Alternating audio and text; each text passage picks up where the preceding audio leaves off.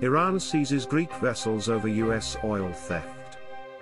Iranian military detained 2 Greek tankers in the Gulf on Friday, just after Tehran threatened punitive measures against Athens after the seizure of Iranian oil from a ship near the Greek coast.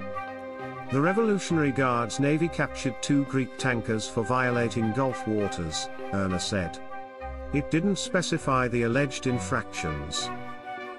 Greece's foreign ministry claimed an Iranian naval helicopter landed on the Greek-flagged Delta Poseidon 22 nautical miles off the Iranian coast and held the crew captive, including 2 Greeks.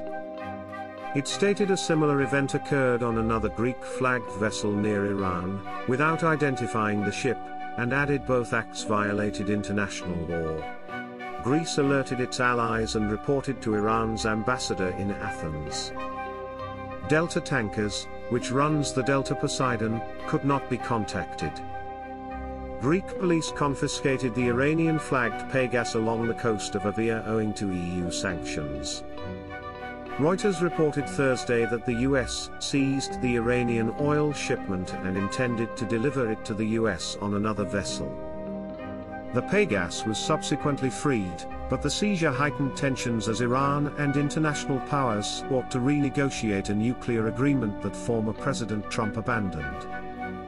After the seizure of an Iranian ship by the Greek government and the transfer of its oil to the Americans, #Iran has decided to take severe measures against #Greece, NOR News tweeted earlier Friday.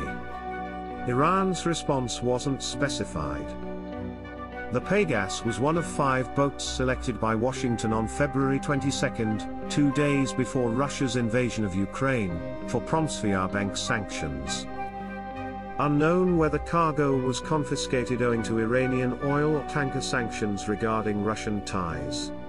US sanctions divide Iran and Russia. Iran's semi-official Tasnim news agency reported an anonymous source as stating, "There are 17 more Greek warships in the Persian Gulf that might be taken if Greece continues her mischief." Tasnim, informed sources say Greece should compensate the Iranian oil ship as soon as feasible.